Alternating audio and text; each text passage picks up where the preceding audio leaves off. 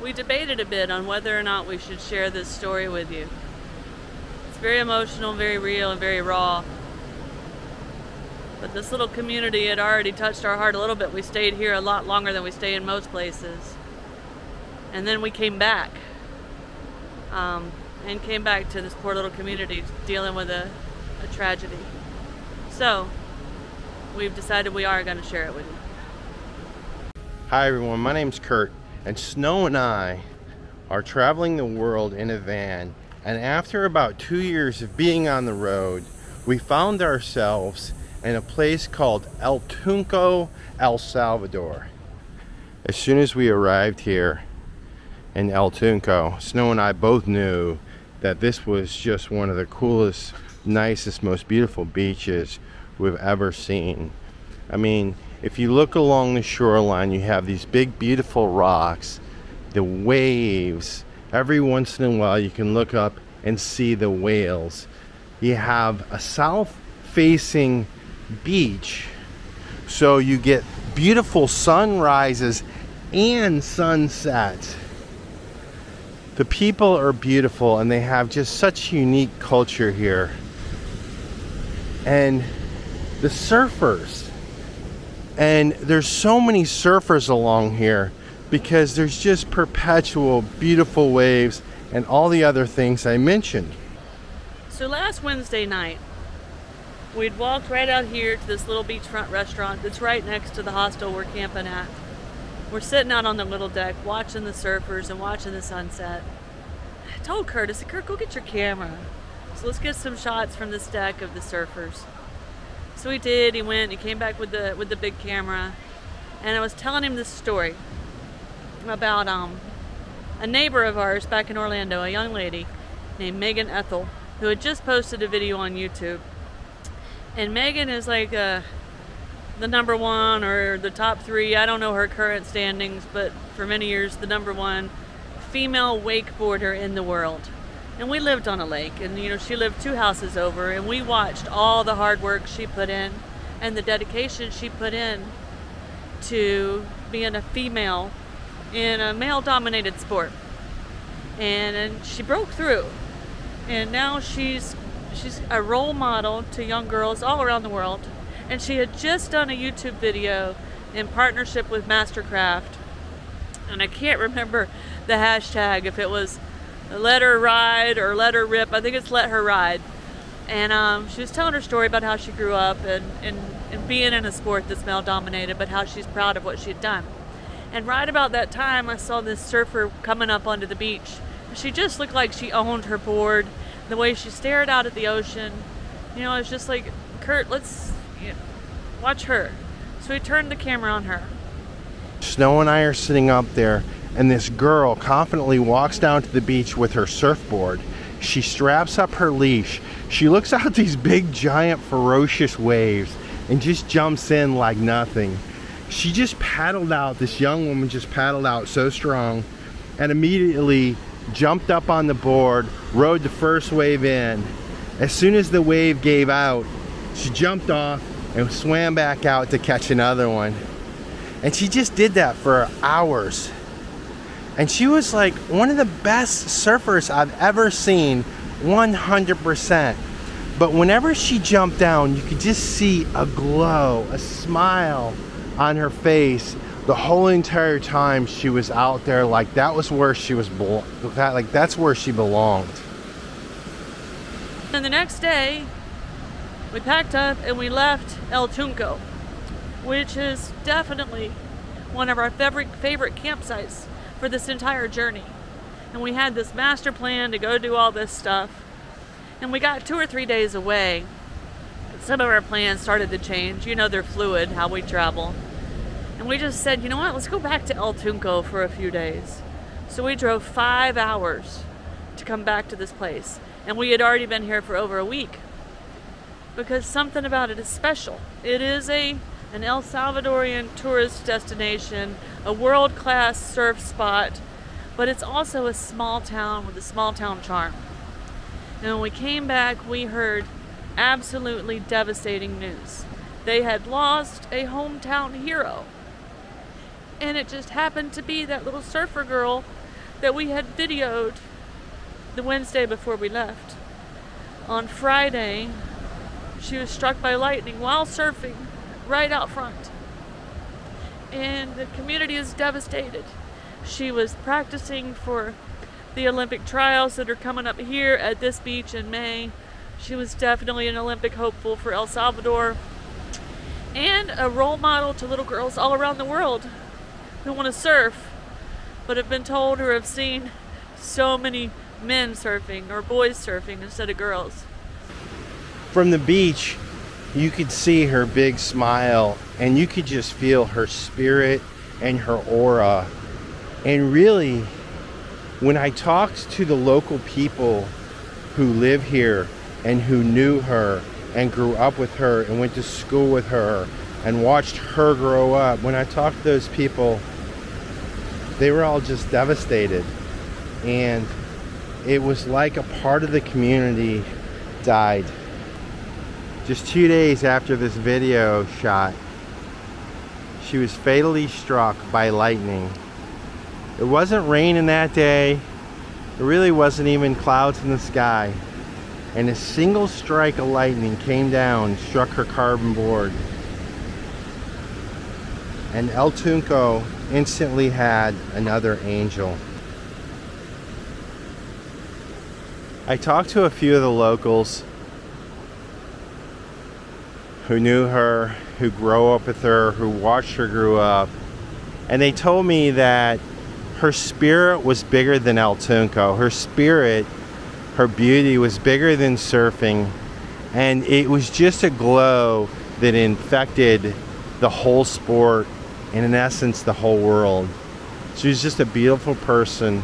And with all the hope and anticipation of the Olympics and all the accompanying events, the whole community was just cheering her on. And so right now, the whole entire community is mourning her loss, but everyone agrees that she was doing what she loved and what her passion was. So we stumbled up just in time to, the very next day, witness this amazing memorial they've done for her.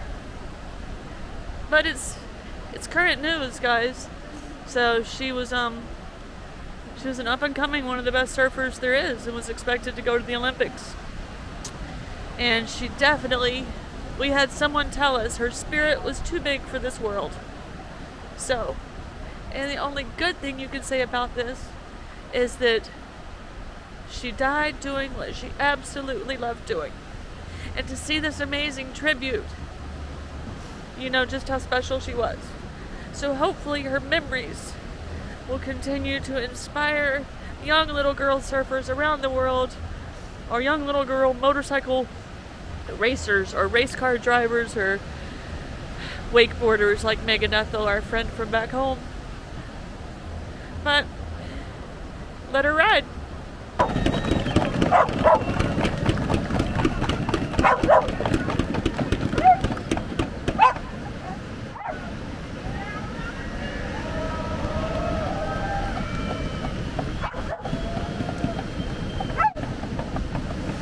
So I'm here at the ceremony,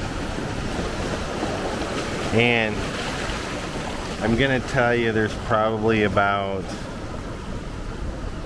200 surfers here would be my guess, showing up here to pay their last respects.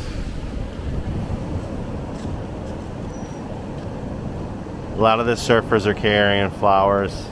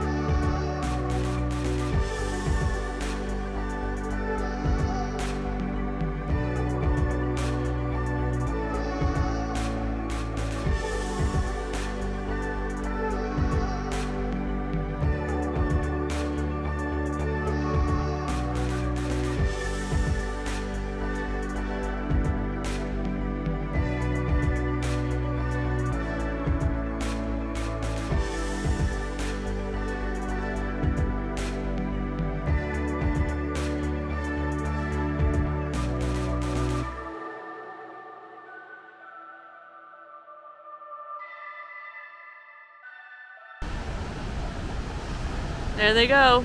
They have formed their circle. They're kicking. They're doing some splash in the water I wish I could see. But they definitely had a planned tribute for her. And you can hear them yelling.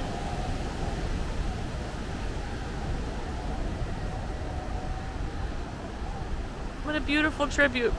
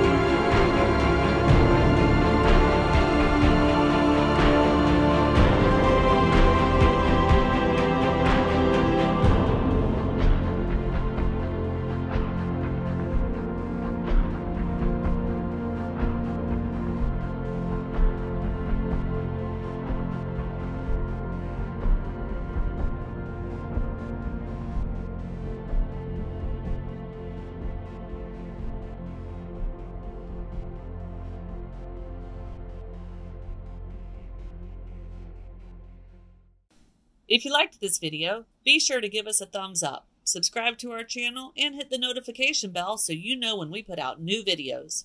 To see behind the scenes action and help support our journey, head over to our YouTube membership page. You can find the link in the video description.